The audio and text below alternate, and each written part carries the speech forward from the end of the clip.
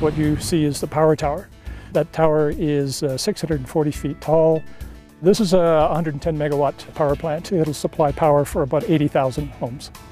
Crescent Dunes is the first of its kind in the world as far as technology and size of a concentrating solar power plant. I'm Brian Painter, Site Manager of Solar Reserve, and this is what is happening at the Crescent Dunes Solar Energy Plant. 80% of the plant is a regular steam turbine plant, a regular steam plant that you'd find anywhere. The only difference in this plant is the energy source. The energy source is not oil, gas, any of those things. The energy source is the sun and only the sun. And so there's nothing else involved with this plant. There's no waste to this plant. It uses very little water.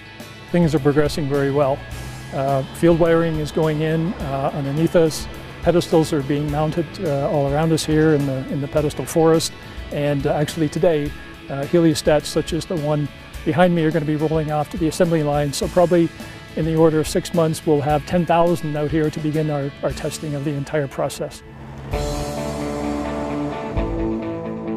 The final numbers aren't in yet, but I've put in something close to 8 miles of electrical pipe, 2 miles of lighting conduit, and thousands and thousands of feet of storm drain water, stuff like that.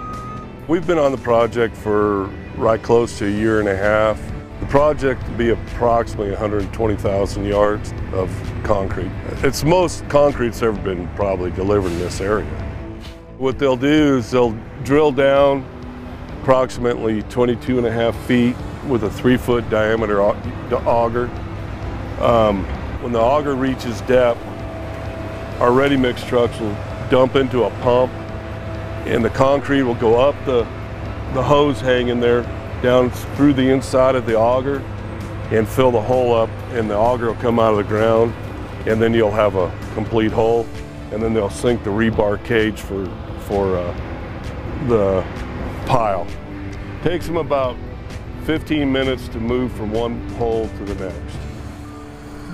The project site is about 1,600 acres. Right now you're standing out in the middle of our heliostat field. We're just in the process of putting together these. What you see in the field here are pedestals, and they're just starting to assemble and bring the heliostats, the mirror assemblies, out to the site. What the heliostats do is concentrate the energy of the sun onto the black section of the tower that you see up top there. The black area they see in the tower is tubes. We can store salt in this plant for 10 hours. We can deliver peak power. We can deliver baseload power. This plant can deliver power anytime the utility needs it. There's no backup to this plant. There's no fossil fuel involved in this plant. It's strictly what the sun has to deliver to us that we'll put on the grid here.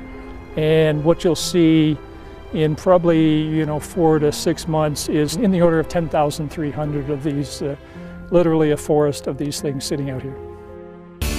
It's a solar power plant, and certainly more suited for the Southwest and the Western United States, certainly in the high desert here. But as far as jobs and supply, I mean we're pulling material for the site being supplied from, I believe, in the order of 23 states.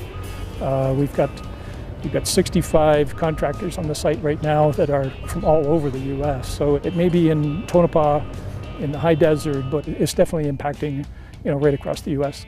It's been interesting since I've been here, and you make a relationship with the people that are here. All of a sudden I'm filling the water tanks at the trailer complex. I'm doing road maintenance. I'm helping out the electricians. You know what I mean? So my contract started off as this, but it's gotten bigger, and that's always good too. Keeps the guys coming up here happy, keeps them working, because nobody wants to go home. This is a great project. When this project is completed, we expect this project to be the leader as far as propelling this technology into the rest of the world, as far as providing renewable, reliable source of electricity. For me, it's everything. I've done a lot of power plants, globally, and for me, this is what it's been all about. Is everything I've done is sort of worked up to this one here, is creating this first one. This one here is truly a game breaker. This can make a difference.